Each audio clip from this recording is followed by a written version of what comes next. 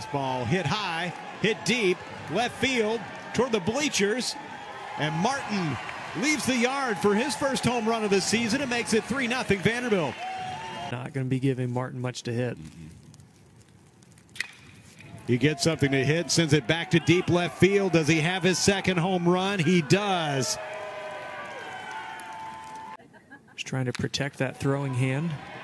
Here's a second hit of the game for Demeter, touching second, digging for third is Kaler. A strong throw by Martin, and it is in there for the third and final out. What a play by Austin Martin.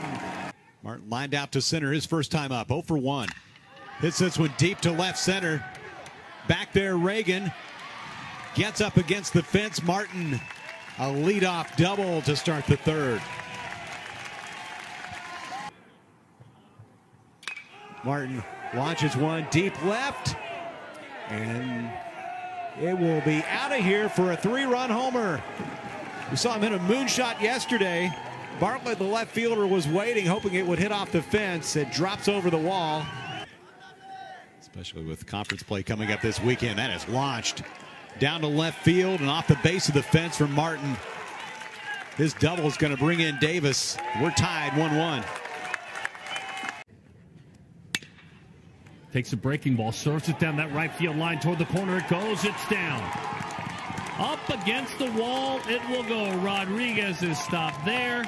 It's a double for Austin Martin. Mr. Everything Martin, All-American, and we see why right here. The fastball just torched towards the monster.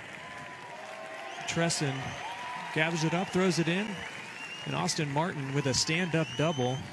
It's kind of an example of that. Austin Martin, we saw him come in as a freshman and play right away.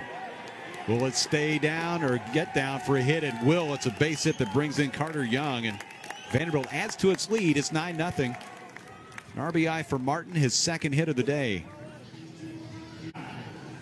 3-2. Uh-oh. Center field, well struck. Over his head, off the wall. Beasley lost it in the sun. First two on with Martin at the plate. Puts down a bunt. It is a nice one. Good speed. They'll have to hurry. Not in time. Bases loaded. The 0-2. And that's a ball ripped right in front of Tresson in left field. Tim Corbin, I thought he was going to send him.